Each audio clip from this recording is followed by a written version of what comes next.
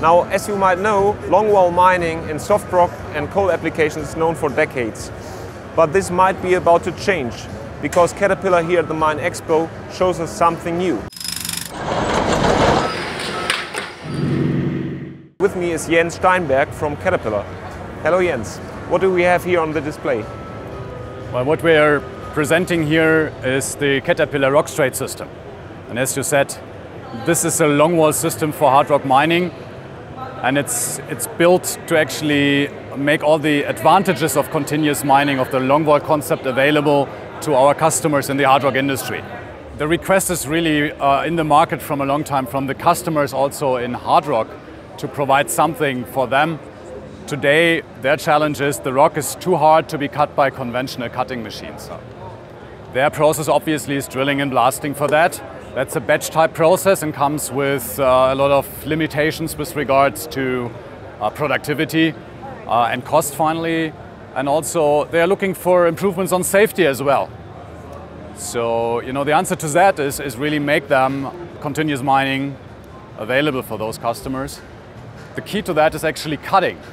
Right? Once you are able to cut hard rock with a machine like this, then you can also apply the complete concept in the entire system. What is it that makes the machine actually cut hard rock? Right. How do you do it? So it's basically, conventional cutting machines are actually attacking the tensile strengths, the compressive strengths of rock. What we have built here into this machine is what we call the activated undercutting process. So it's a combination of two technologies. So first is the undercutting.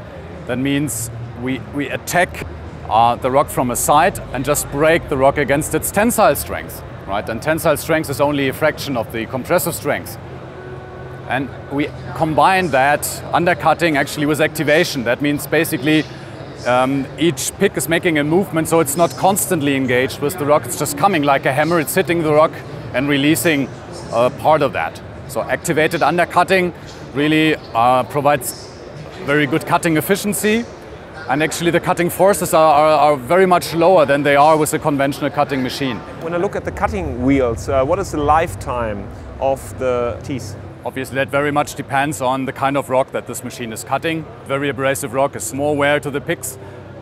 But the big advantage of the activated undercutting method that I described is really that it reduces the pick wear very, very significantly and actually allows to use these kind of picks in a hard rock environment. So what are target applications for this system? So the target market for the rock straight system is basically underground seam type hard rock deposits. And especially those that are very thin and low in height. So this machine can be operated from 2 meters down to 1.3 meters in height. So if you imagine that customers are extracting this 1.3 meter deposits conventionally, how difficult the working conditions are, because mechanization is really very difficult in this little height. So two options for the customers. He's either extracting and blasting some of the waste rock above or below the ore, just to have enough height for the vehicles and the equipment to work, or they really go back to pretty much manual work. So in many cases, you have still, not in Europe, but in other countries, you have the miners still sitting on their knees with a handheld drill, drilling the blast holes.